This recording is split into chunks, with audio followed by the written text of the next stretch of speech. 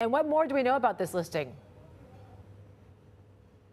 Yeah, this is a keenly awaited listing. It's one of the biggest SPAC deals ever, valued at about 40 billion, and it was finally approved by Altimeter shareholders overnight yesterday. And Grab will start trading today in the on the Nasdaq, so that's really exciting.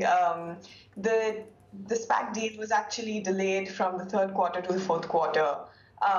Because the company had to work with the SEC over some audits for its accounts over the past 3 years.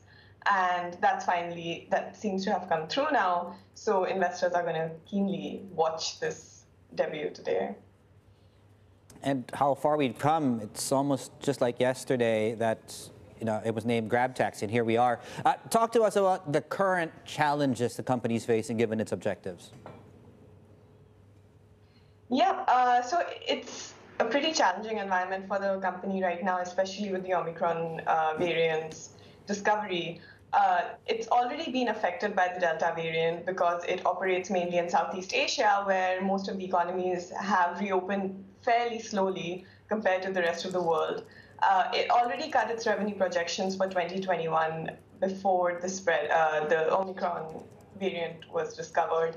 And its revenue declined actually in the third quarter, and its net losses widened as well to $988 million.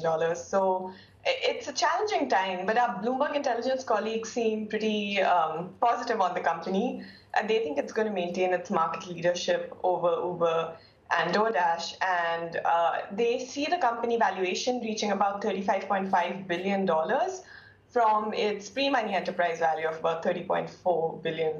So they're pretty optimistic about it.